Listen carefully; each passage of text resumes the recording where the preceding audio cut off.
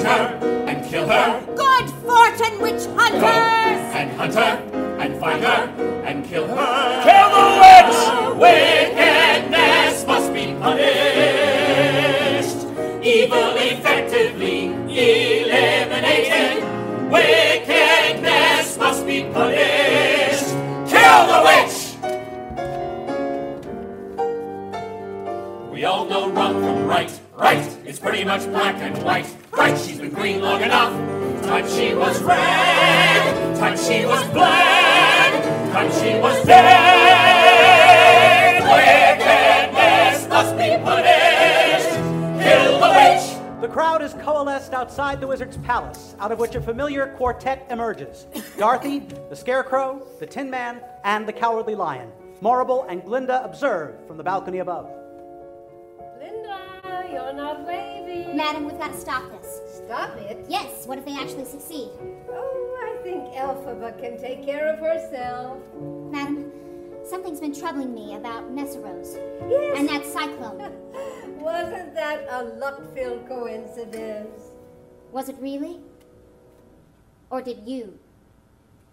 Now listen to me, Missy. The rest of Oz may have fallen for that aren't I good routine. But I know better.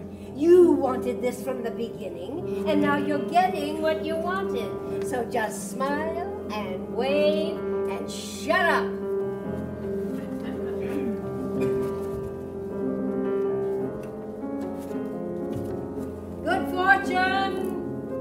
Good fortune, witch hunters! And this is more than just a service to the wizard. I have a personal score to settle with the